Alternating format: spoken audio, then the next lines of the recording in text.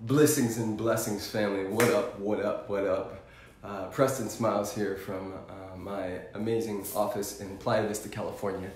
Today's transmission, and if any of you are new to my vibe, new to the tribe, and you're watching this on YouTube, hit that red subscribe button. If you're watching this on Facebook or Instagram, just give a couple likes and comments and all that good stuff. And let's see what wants to come through. As the title suggested, I am here to remind each and every one of us that says that we're here to support, here to serve humanity. I hear it quite a bit.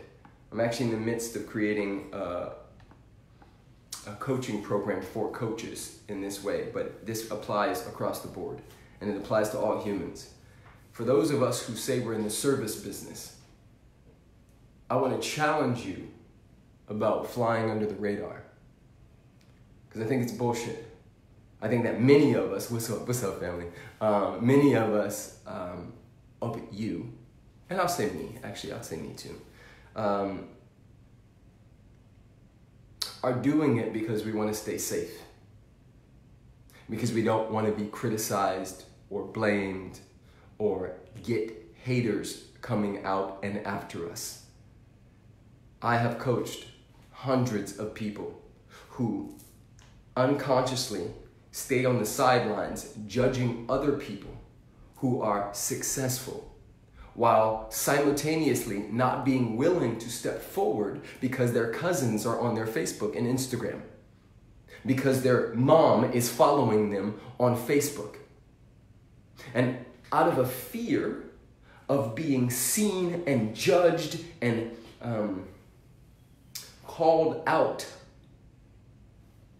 they stay on the sidelines watching and waiting. And I want to challenge and remind you that flying under the radar is, in so many ways, really messed up. Really messed up in the sense of we don't know what we don't know. Life is long and beautiful, and within that long and beautiful process, there is moments and things that happen when people die, people get diseases, things come up. It's actually your duty to be successful, however you deem success.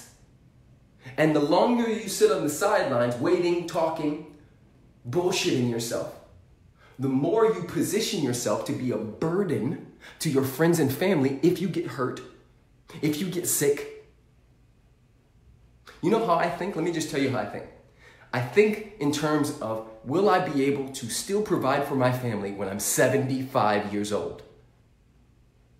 This is the game that you get to step into. You get to start thinking long vision. I know a lot of you guys are just, I'm in the moment, I'm in the flow, oh my God, so spiritual. And I'm here to say, yes, and. Yes, and. Are you prepared if the economy crashes? Are you prepared if your mom gets sick? If so-and-so has something show up for them? Are you prepared? This is the game.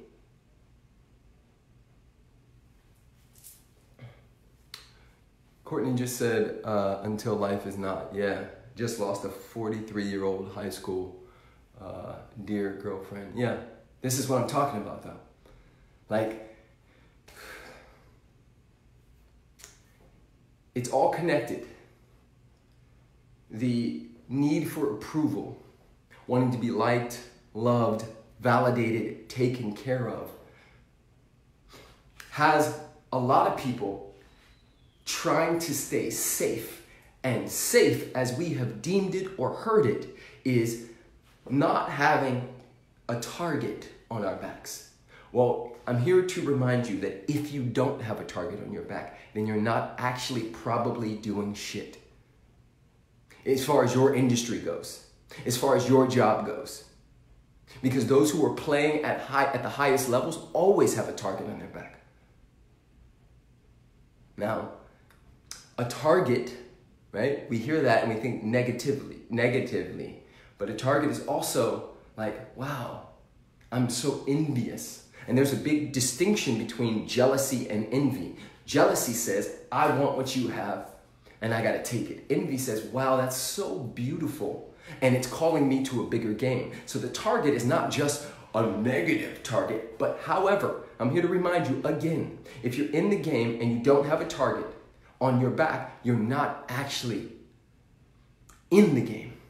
You're on the sidelines, you're watching, you're waiting, you're playing small, you're playing it safe. You don't want to get, well, however old you are, let's say you're 36, you don't want to be 46 in the same place. And I promise you, you will be. If you continue to do the same things in the same fashion, if you continue to think the same way, talk the same way, act the same way, eat the same way, ingest pop culture and music the same way, you're gonna get what you've always gotten. So what's the alternative? What do we do then? Well, you play the opposite game.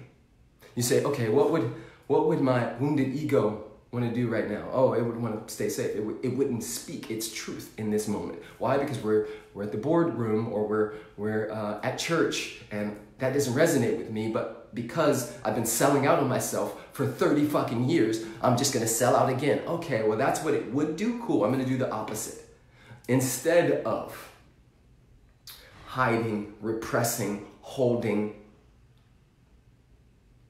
withholding, I'm going to open the gates and allow myself to be vulnerable at first. And then the vulnerability shifts to transparency. There's a big distinction between vulnerability and transparency. Vulnerable says, I have something on the line. If I share this, you could hurt me with your information. Transparency says, here is my truth. See through me.